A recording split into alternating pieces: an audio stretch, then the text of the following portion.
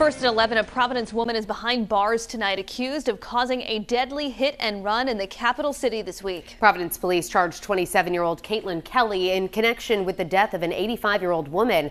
Tonight, we have reaction from the victim's family and from advocates who say more needs to be done to keep pedestrians and others safe. 12 News reporter Kayla Fish joins us with the latest. Kayla?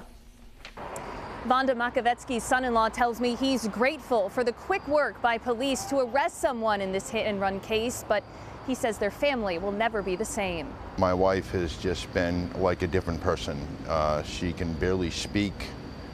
She is devastated, completely broken. It's been an emotional couple of days for the family of Vonda Makovetsky. The 85-year-old woman was walking with her husband and crossing North Main Street early Wednesday morning when police say she was hit by a vehicle and later died. Authorities believe the driver was 27-year-old Caitlin Kelly, who's now in custody. But for her to make that decision to take off and then continue to try to hide, she just ruined her life.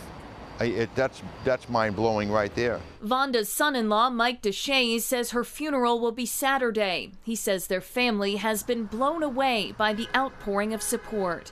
I told my wife, I think your mom has touched the hearts of a lot of people, and a lot of people in this community are very concerned with what's happened, and some people are really upset or angry about it. That includes members of the Providence Streets Coalition who put up a sign at the scene of the crash. They say a tragedy like this was inevitable.